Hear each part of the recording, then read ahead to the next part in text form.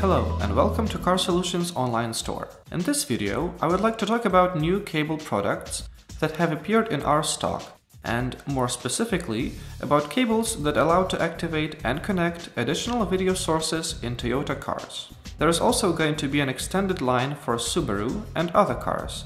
You can find it in the description. So, what exactly are those cables? In general, it's a product like this, which allows you to connect plug and plug without damaging OEM wiring. After connecting the cable, you will receive additional functionality. A new AV icon will appear on the monitor, though it may have different names in other monitors. Also, sound from an additional source will be connected to the OEM audio system. In this video, I will demonstrate how to connect these cables to various monitors. For this, we have chosen a small collection of monitors from different series. Toyota Touch 1 series, Toyota Touch 2 series, these two monitors right here, and one monitor Toyota Entune audio. These monitors can be installed in American-made cars and in some cases in Asian cars. I would also like to point out that some of these monitors will have OEM navigation systems connected to them. One monitor from Toyota Touch 1 series and one monitor from Toyota Touch 2 series. This will be done on purpose, to show the user that the main menu can change if the OEM navigation system is connected. Sure that the user is prepared if this happens. So let's try connecting everything and see the result. As I have described before, we have a cable like this. It has a yellow RCA for video, and red and white ones make an audio input. Also, there is an SPD or speed cable that can be separated right here. This wire is basically a switch, enabling the video to play while the car is in motion, also called a video in motion. It can be disconnected right here, and it has insulated ends, which means you can leave it disconnected without any worry of a short. You should determine before installation if it's necessary to link or unlink it. You can also connect it to a switch, so that the driver can turn this function on or off. This is all up to the installer and whether the client wants to have this video function while the car is moving or not. Everything depends on the customer's wishes. So, we have a cable like this. As I have mentioned before, it's a plug-and-plug connected. There is a 28-pin connector on one side and a 28-pin socket on the opposite side. The same standard 28-pin connector should be unplugged from the monitor, and later on, the connector that is unplugged from the monitor is plugged right here. This way, the user is not losing any functionality, but new functions are added. In the next case, we have an OEM Toyota RAV4 monitor. I would like to mention that in the first case, we had a universal monitor that can also be installed in Toyota RAV4. A monitor with this kind of appearance can be used in Toyota Touch 1, Toyota Touch 2, and Toyota Entune systems, which we will discuss later. So, as usual, we connect the stock 28-pin connector with video RCA socket, then the power. Toyota Touch 1 cable with video RCA socket will not be used in this case. We have a universal cable that is also able to unlock video in motion. If you need additional Toyota Touch 2 cables for rear view camera connection, you can purchase them on our website. Just follow the link below this video. As you can see, the menu looks completely different. Although the area of the screen remained the same, 6.5 inches, the resolution has changed to 800 by 480. That's why a different menu screen was designed. Let's press the Media button. As we can see, a small icon with AV next to it has appeared after the cable connection. Press the AV button and the video from the HD player appears. Video system settings have slightly changed. Let's check how to switch between PAL and NTSC.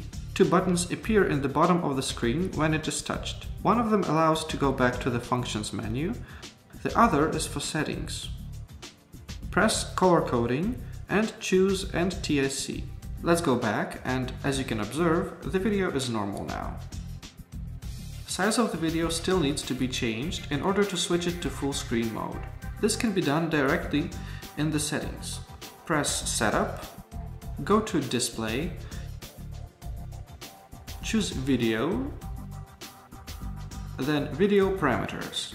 There are three options here. Default Normal is 4:3, Stretched is 16:9, and Zoomed is 16:10.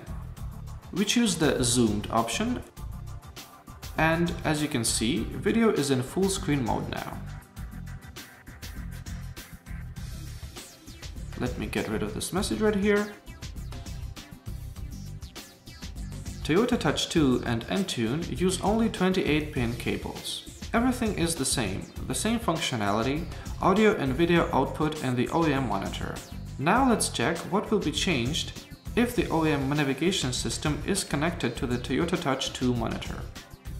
So, our next example is Toyota Touch 2 monitor from a Toyota Yaris car with connected OEM navigation system.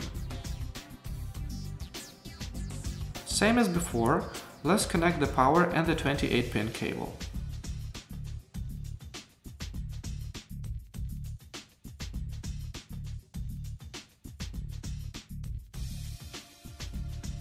The monitor is switched on.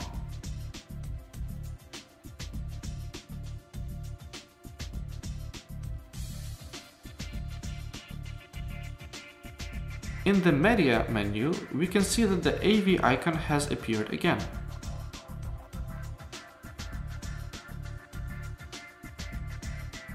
However, in contrast to Toyota Touch 1, the menu of Toyota Touch 2 monitor does not change if the OEM navigation system is connected. The only thing that may change is speed with which the monitor turns on or time it takes to switch between functions. Increased functionality may sometimes slow down different processes. Everything is the same here. This is an option to switch between color coding.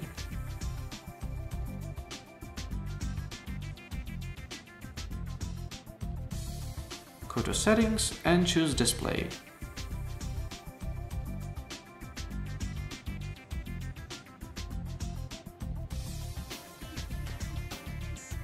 Then Video and finally Zoomed.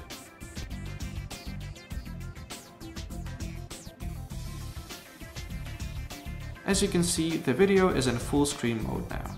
Our last example is Toyota Entune. Let's check this system as well. This is Toyota Entune monitor. It is usually installed in American-made cars and sometimes in Asian cars as well. Let's switch on the ACC battery.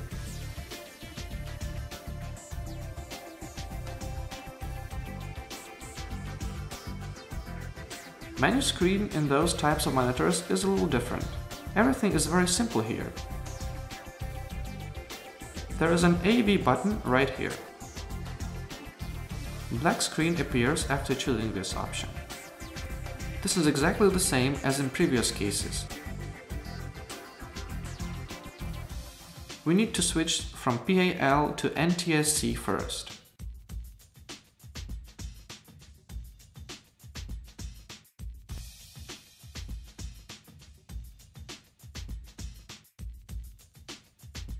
The video is displayed in 4:3 format again.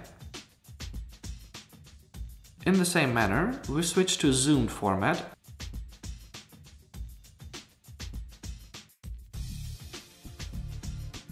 and the video is in full screen mode.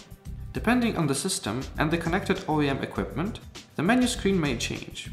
Actually, everything you have seen today is written in user manuals. We just wanted to make your life a little bit easier and demonstrate this in our video.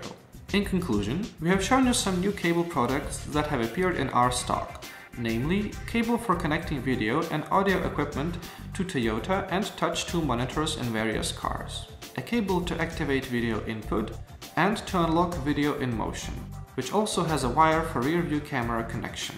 And I have also mentioned a cable to connect rear view camera in Toyota Touch 2.